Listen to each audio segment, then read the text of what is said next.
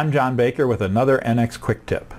Today we're going to talk about a little bit more complicated problem. What I have here is an engine compartment that we've designed, and there's a radiator in here, and we have to account for it as part of the design that eventually this car will be maintained, and one of the things that may be required is to replace the radiator. And so I want to be able to know whether I can get this radiator out of here easily. So I could go in and just grab the component just like any other component and just try to. They say, well, no, look at it. It's obviously it's interfering there. So I'm going to try to bring it back far enough to where it's not going to interfere. Well, now it's getting it's still going to. No, this is just not going to work out. So let me take advantage of a tool that we have here that will allow me to actually compute an extraction path. So I go to the assemblies module. I go into sequencing, and we're going to create a new sequence, and I'm now going to go into the extraction path function. And so we pick the object that we're going to extract, in this case the radiator, and then I grab a hold of it and I want to position where do I want the radiator to be after the extraction is completed. So basically I'm just going to bring it out here as if it's now being held by the mechanic. So I say, okay, that's fine. So now I can say this is where it's at now, and this is where I want it to be. So I want to go from that position to here and let the system compute that. Now I could just let it go, but I want to put a restriction on here, a constraint. I don't want this to have to be put onto a lift. So I'd rather have them be able to pull the radiator out of the top. So rather than have the system think that it can get it out the bottom, which actually looks like it'd probably be the easiest route, I'm going to limit that. So I'm going to simply say don't go out the bottom. So what I've done is here is I've got an area of working space, and I'm going to extend the upper working space. I'm going to give them lots of room at the top, which basically means they can only really stay inside this blue box here. So okay, so that we got that all set up. So let's go ahead and actually start computing the path. So it's an iterative process. So what it's doing is trying all possible cases, and there is a clearance. See, it found a solution.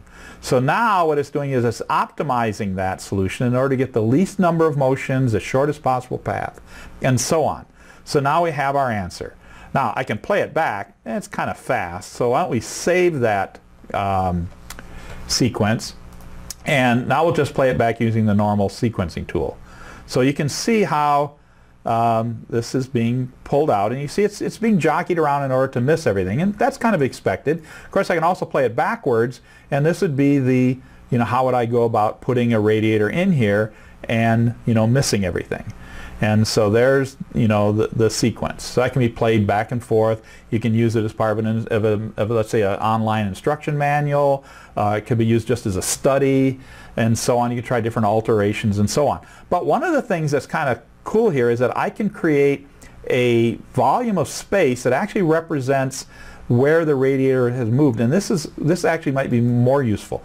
So what I do is I'm going to go ahead and pick this and ask the system to compute it, and what it's going to do is going to create a lightweight faceted body that represents the volume of air or space that the radiator actually passed through as it was being moved. And so as I play this, you can actually see that it's inside of this envelope here, and so on. Now the value of this is that if later on, now I can save this envelope, and I can save it in a separate part file, or I can save it as a component as part of this assembly, and later on if I make a design change, or somebody comes up with has to add an additional feature maybe to the automobile, and we're going to have some more components under the hood, we don't have to go through all of this computation again. I can just simply say, does it interfere with this space? Even though it's a lightweight body, I can still do clearance analysis, interference checking, and so on. And if it clears that lightweight body, then we know that it's still safe. If it does interfere with it, then we're going to have to look at the parts that are being designed and maybe make changes, or we could go back and say, okay, fine, let's go back and test it and see if maybe I can still get it out. Might have to follow a slightly different path, but I still might be able to get it out. But you saw how fast the tool worked, so actually that wouldn't be a problem to go back and maybe try several different things as the design progressed and as different options was added to the automobile. So anyway, so that's a look at some capabilities that have been part of NX for a while. but we thought it'd be important for showing people some of the more advanced functionality that's available with NX. Thank you very much.